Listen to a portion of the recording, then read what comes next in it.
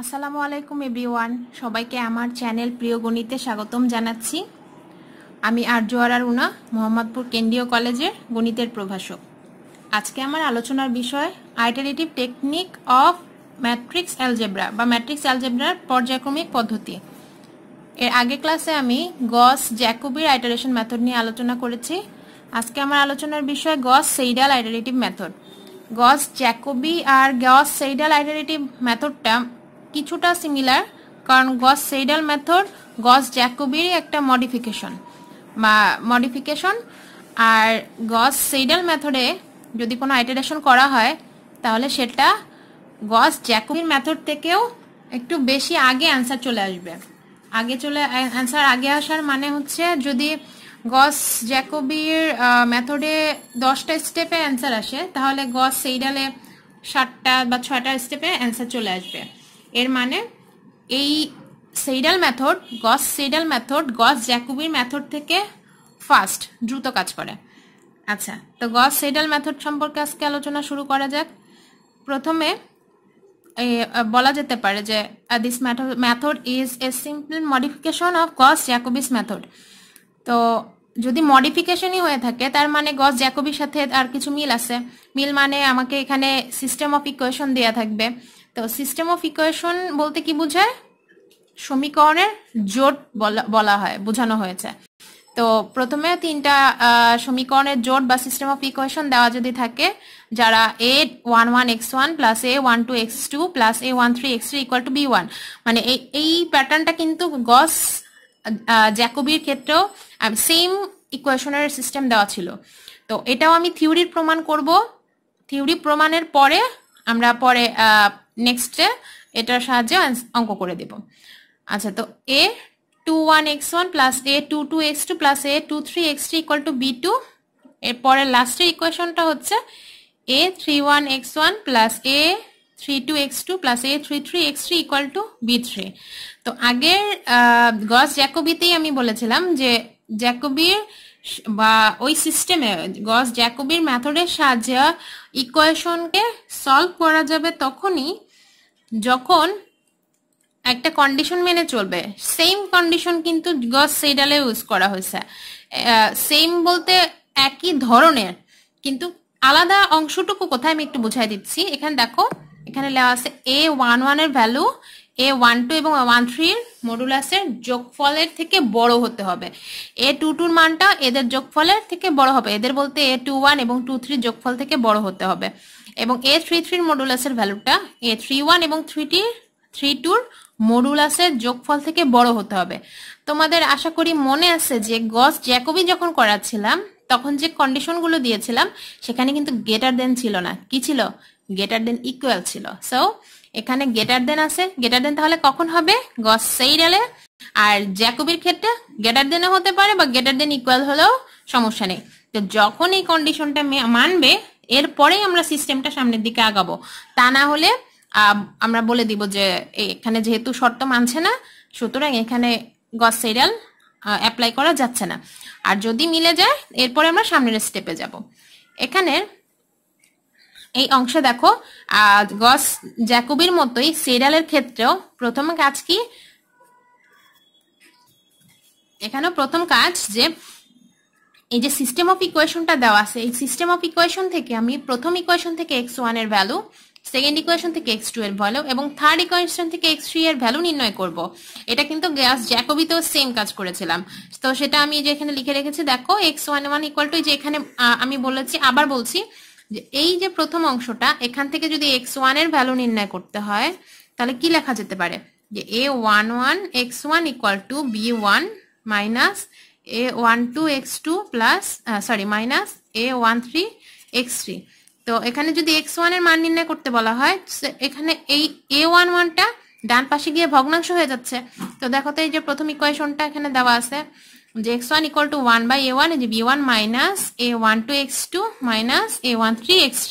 তাহলে x1 আমি প্রথম ইকুয়েশন থেকে পেয়েছি। তাহলে সেকেন্ড ইকুয়েশন থেকে কার মান নিব? সেকেন্ড ইকুয়েশন থেকে x2 এর মান নির্ণয় করব। তাহলে এখান থেকে কি বোঝা যাচ্ছে? x2 equal to 1/a22 bracket b2 minus এই যে এখান থেকে a21x1 minus a23x3. Similarly, last এর ইকুয়েশন থেকে আমি নিব x3 এর মান। x3 এর মান কি হবে 1/a22 এখানে sorry 1/a33 b3 minus a31 x1 minus a32 x2 so এইটুকু আমি এই তিনটা ইকুয়েশন থেকে জাস্ট x1 x2 x3 এর মান নির্ণয় করছি। মানে এই তিনটার মান আমি নির্ণয় করতে পারবো। এখন এর পরের স্টেপে যাচ্ছি। পরের স্টেপটা বলতে বোঝানো হয়েছে, একটু খেয়াল করবে এখানে এই আগের যে জ্যাকবি করেছিলাম তখন কিন্তু তিনটা স্টেপের ভ্যালু একবারে নির্ণয় করা ছিল, যে তিনটা মানই নির্ণয় করেছি, তারপরে আবার এরপর স্টেপে তিনটা মান নির্ণয় করা হয়েছে। কিন্তু এখানে কিন্তু সিস্টেমটা সেরকম না, একটু অন্যরকম। সেটা কিরকম? এই দেখো, এখানে প্রথমে x1 এর মান নির্ণয় করতে হবে, এরপর x2, এরপর x3, তিনটা আলাদা আলাদা আলাদা করে। তো যখন আমি x1 এর মান নির্ণয় করব, তো আমি যদি আমি যেহেতু এই প্রথম ক্ষেত্রে আমার x1 এর মান নির্ণয় করতে হলে কি লাগবে, x2 লাগবে, x3 লাগবে। তো প্রথম ক্ষেত্রে তাহলে x1 এর মান নির্ণয় করতে লাগতেছিল x2 এবং x3, তাহলে আমি এই দুইটার মান ইনিশিয়ালি ধরে নিব। তো x2 এর মানটা x0 আর x3 এর মানটা x0, এই প্রথম দুইটা মান নিব ইনিশিয়াল ভ্যালু, মানে প্রথম ভ্যালু। তাহলে কাদের বদলে? x2 নট নিয়েছি x2 এর বদলে, x3 নট নিয়েছি x3 এর বদলে। দেন উই গেট x1 1, মানে এরপরে এটা যদি x0 ধরে নিই, এই দুইটাকে, এই যে x2 এবং x3 K x2 not x3 not ধরে নেই, তাহলে আমি মান পাবো কার? x1 1, এর পরবর্তী স্টেপের x1 1 এর ভ্যালু। সেই ক্ষেত্রে দেখো এই যে এখান থেকে সবই সেম লিখেছি, শুধু x2 এবং x3 এদের উপরে কিন্তু নট হয়েছে, মানে প্রথম ইনিশিয়াল ভ্যালু বসানো হয়েছে। এই ক্ষেত্রে আমরা মান পেয়েছি x1 1 এর। এখন খেয়াল করবে, আমি x1 1 যদি মান পেয়ে থাকি, এখন আমার পরবর্তী স্টেপে কার মান নির্ণয় করব? x2 এর মান। এখন x2 এর মান যখন আমি নির্ণয় করব, এখানে কার কার ভ্যালু লাগবে? এই যে x1 আর x3, কিন্তু আমার তো ইনিশিয়াল ভ্যালু দেওয়া আছে হচ্ছে x3 এর মান। x3 এর মান কিন্তু আমরা জানি, x3 এর মান কি? x3 not. কিন্তু x1 এর মানটা লাস্টে কি দেওয়া হয়েছে? যে দেখো x1 এর মান কিন্তু আমি x1 1 জানি, তাহলে এখানে মানটা চেঞ্জ হয়ে কি হয়ে যাবে? দেখো x2 এর মানটা হয়ে যাবে, এই x1 এর মান কিন্তু আমি নির্ণয় করে ফেলছি, একদম লেটেস্ট যেই মানটা সেটা বসাতে হবে। এই দেখো এখানে x1 1 বসিয়েছি আর x3 নট, মানে প্রথম ইনিশিয়াল ভ্যালুটা বসিয়েছি। তাহলে এটা লেখা ছিল while using the second equation we use x3 not, মানে x3 টা ঠিক আছে, কিন্তু x1 তো আমি পেয়ে গেছি এখানে, এই জন্য আমি x1 এর একদম লাস্ট স্টেপের মানটা সেটা বসাতে হবে। এই যে লেখছি যে x1 1 for x1 we get x2 1, তার মানে এখন যে মানটা পাবো, তাহলে কার মান পেলাম? x2 1 এর মান পেলাম। এখানে এই যেখানে কিন্তু 1, এখানে 0। এরপরের অংশে আসো, তাহলে আমি এখন কির মান নির্ণয় করব? x3 এর মান। তাহলে এটার অ্যান্সার হলো x3 1 এর মান নির্ণয় করব। লাগবে কি? এখানে লাগবে x1 আর x2। এখন x1 ও আমার এখানে মান নির্ণয় করা আছে, x2 এর মানও নির্ণয় করা আছে, তাহলে এই দুটার বদলে কোন মান নিব? x1 1 x2 1, দেখো তাই লিখেছি। নাও উই পুট x1 1 এবং x2 1 for x1 and x2 respectively, মানে এই দুটার বদলে আমি এটা এবং এই মানটা বসাবো ইন দা থার্ড ইকুয়েশন। তাহলে থার্ড ইকুয়েশনটা কেমন দাঁড়াবে? x3 1, মানে এটা ইকুয়াল টু, এই যে এখানে 1 এর জায়গায় 1, 2 এর জায়গায় 1। তাহলে এই তিনটা ইকুয়েশনটা একটু খেয়াল করে দেখবে, আমি একটু দাগ দিচ্ছি, এটা, এটা এবং এটা। খেয়াল করো, প্রথমে দুইটা x not not not, paratha 1 not, তারপরটা 1 1, তার মানে কি এখানে দুইটা কিন্তু নট আছে, মানে এই তিনটা নট আর এই তিনটা 1। একটা আমি সামঞ্জস্য তৈরি করার চেষ্টা করছি, খেয়াল করেছো? সো এই তিনটা মানের ক্ষেত্রে, এই তিনটার ক্ষেত্রে এই পাশে তিনটা মান হচ্ছে নট, ইনিশিয়াল ভ্যালু, বাকি তিনটা কিন্তু অলরেডি তাদের আগের মান থেকে 1 এর ভ্যালুগুলো চলে আসে। এই সিস্টেমটাকে বলা হবে জ্যাকবির সিস্টেম। কিন্তু এটাকে আমি n তম পদ পর্যন্ত লাগবে না?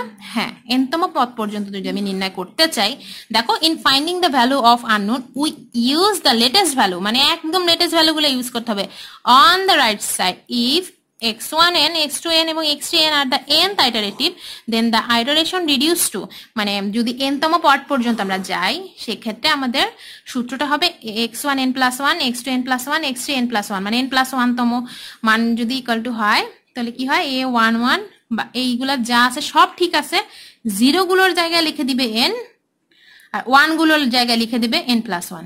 ওকে, সহজ করে দিচ্ছে। 0 গুলোর জায়গায় লিখে দিবে n, আর 1 গুলোর জায়গায় হবে n+1। এটা স্বাভাবিক। তাহলে n এর জায়গায় 0 বসালে এটা পাওয়া যাবে, n এর জায়গায় 1 বসালে এর পরবর্তী স্টেপ পাওয়া যাবে, n এর জায়গায় 2 বসালে এর তারপরের স্টেপ পাওয়া যাবে। এভাবে করে আমরা যতক্ষণ পর্যন্ত অ্যান্সারটা সিমিলার না আসবে x1 x2 x3 ততক্ষণ পর্যন্ত আইটারেশনটা করে যেতে হবে। তোমাদের মেইনলি এটা মনে রাখতে হবে। আর এইটাই হচ্ছে আমাদের গস-সেইডেলের আইটারেটিভ মেথড। এটা এই মানটা মানে এই সেইডেল মেথডটা গস-জ্যাকোবির মেথড থেকেও অনেক ফাস্ট একটা মেথড, যেটা এখানে মোটামুটি ওই যে অর্ধেক পার্ট আগেরটা যদি 10টা স্টেপ করা লাগতে পারে, এটা হয়তো 5টা বা 6টাতেই অ্যান্সার মিলে যাবে। তবে এটা এই গস-সেইডেল মেথডটাও শুধু থিওরিটাও পরীক্ষায় বিভিন্ন সময় আসে, এই জন্য আমি থিওরিটা দেখিয়ে দিলাম। এই থিওরিটা পড়বে, আমি এই রিলেটেড অঙ্ক নেক্সট ক্লাসে করে দেব। আশা করছি সবাই বুঝতে পেরেছো। সবাই ভালো থাকবে। আল্লাহ হাফেজ।